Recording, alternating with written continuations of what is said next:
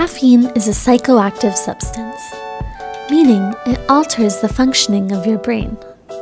In fact, it is one of the most commonly used psychoactive drugs, used regularly by over 80% of Americans. Caffeine can improve your mood and cognitive performance, including your attention, reaction time, and working memory. One way it works is by blocking adenosine receptors.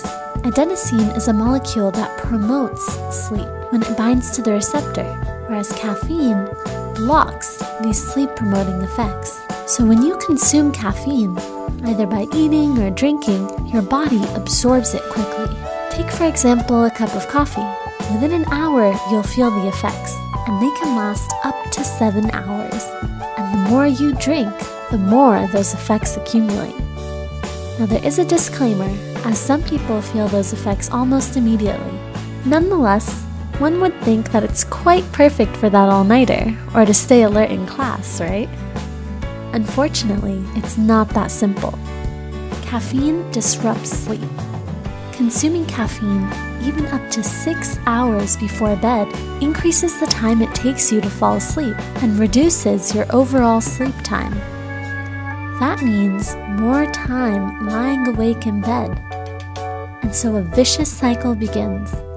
Less sleep means feeling more tired, and so you crave more caffeine. Now here's another piece of the puzzle. Have you ever noticed that you feel hungrier or crave certain foods when you're tired? That's because sleep is important for appetite control.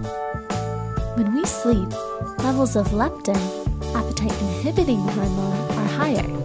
At the same time, levels of ghrelin, the appetite-enhancing hormone, are lower. This all means that lack of sleep can cause your body to send more hunger signals, which makes you crave and eat more food.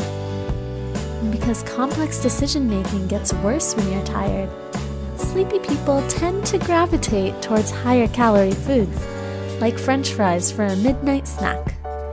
So, what's our final takeaway? Number 1, get enough sleep. Experts recommend at least 7 hours.